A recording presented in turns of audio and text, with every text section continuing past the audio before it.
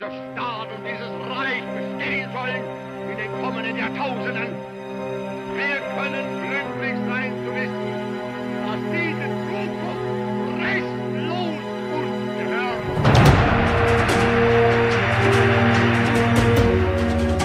On April 30th, 1945, Hitler took his own life with a gunshot to the head. He wished to avoid the fate of his fallen comrade Benito Mussolini, who had been publicly executed, strung up by his heels, and thrown into a gutter the day prior. In accordance with Hitler's written and verbal instructions, his body was taken behind the Reich Chancellery, where it was doused with gasoline. As his corpse caught fire, Nazi Germany and World War II in Europe came to a swift end. With over 60 million dead, World War II was the most violent conflict the world has ever seen. Through the strength of the United States, Britain, and Russia, Hitler's dream of an Aryan-dominated Europe was totally extinguished. None of Hitler's dreams came to fruition.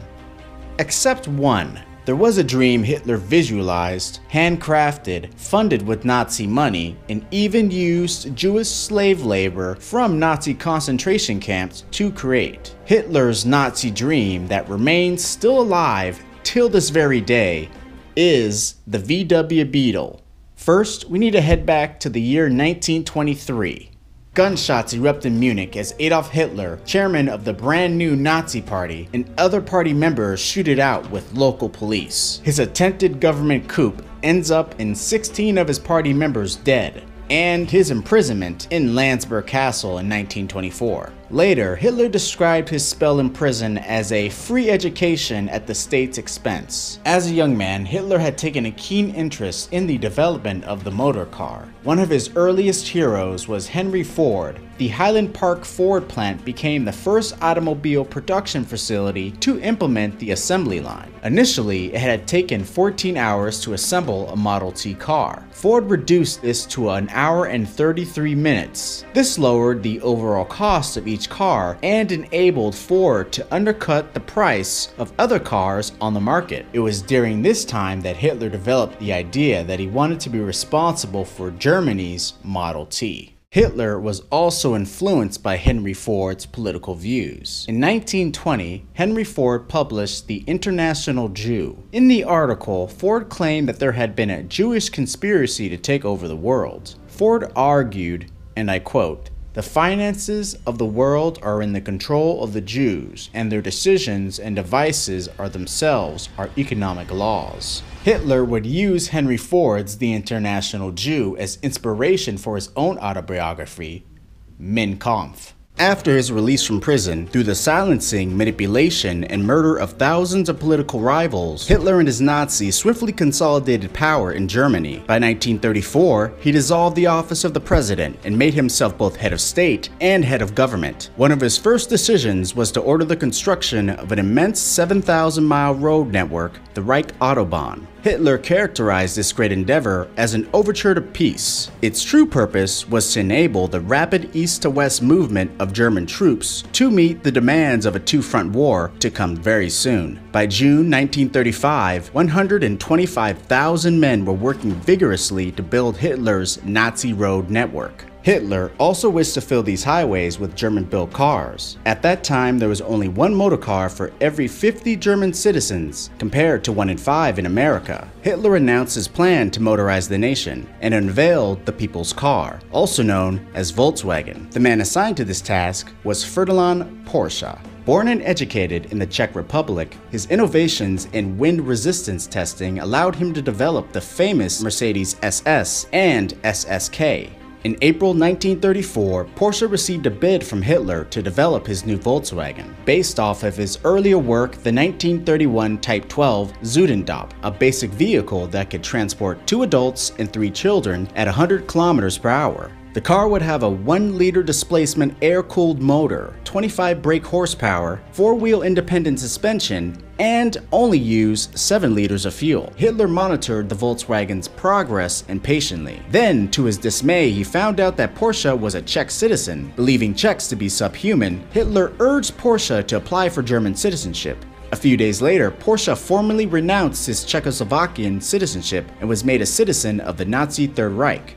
By 1938, Hitler would annex Porsche's home country of Czechoslovakia and commit numerous atrocities on its people. Porsche and his design team began building 3 successful prototypes, with the first 2 being completed in 1935. Tasked with building the Volkswagen, Porsche was praised as the great German engineer. In 1937, Porsche joined the Nazi Party, as well as the notorious paramilitary organization, the SS. The SS would be responsible for the genocidal killing of an estimated 6 million Jews during World War II.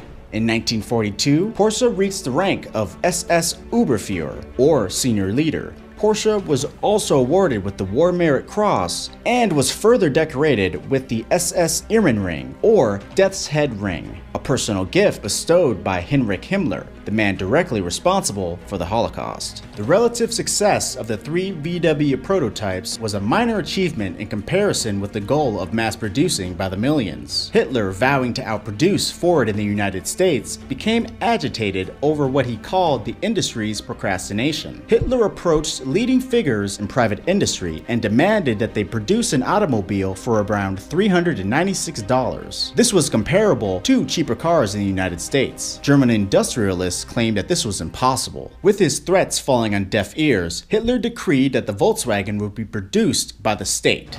On May 26, 1938, Hitler laid the cornerstone for a new city in Wolfsburg, where the Nazi-funded Volkswagen factory was built. The Volkswagen received 50 million marks in funding from the German Labor Front. A huge advertising campaign was launched to persuade workers to put aside part of their wages to save up for a Volkswagen, with the slogan, "A car for everyone." This proved to be a great success, with over 300,000 workers applying to buy a car. The first completed Volkswagen cars were exhibited at Munich and Vienna in October of 1938. Another one was presented to Adolf Hitler at the International Auto Show in Berlin. Hitler gave it to his mistress, Eva Braun, as a birthday present. The car became known as the Beetle, from the round shape Hitler gave it in its original design. Volkswagen had only just started small-scale production before civilian production was halted, because on September 1st, 1939, Germany invaded Poland. 2 days later, France and Britain declared war on Germany, and war broke out in Europe.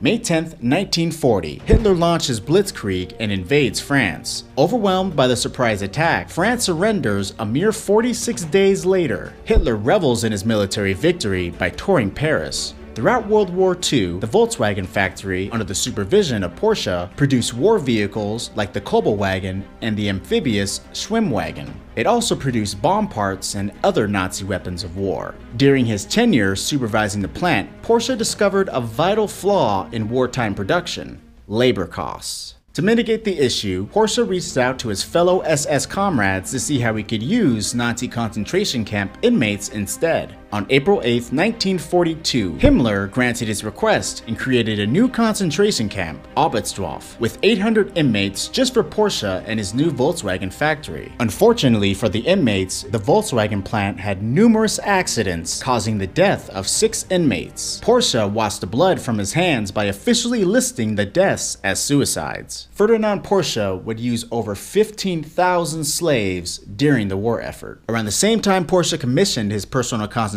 camp, the fall of Hitler and Nazi Germany began. December 7th, 1941, a date which will live in infamy. The American people in their righteous might will win through to absolute victory.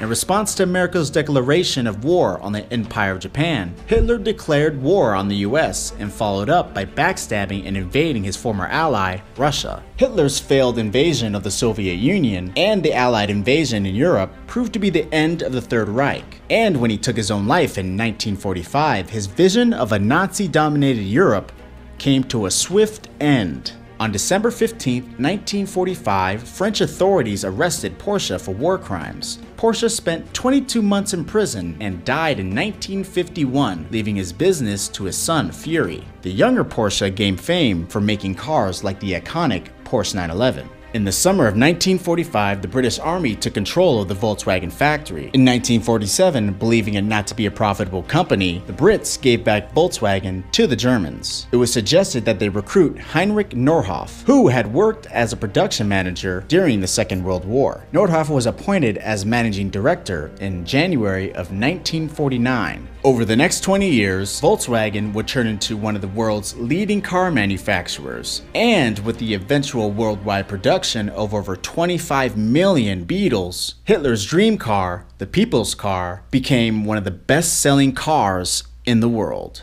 I'm Jeff from Modern Muscle 2 and 3, and this is the truth about the VW Beetle's Nazi past.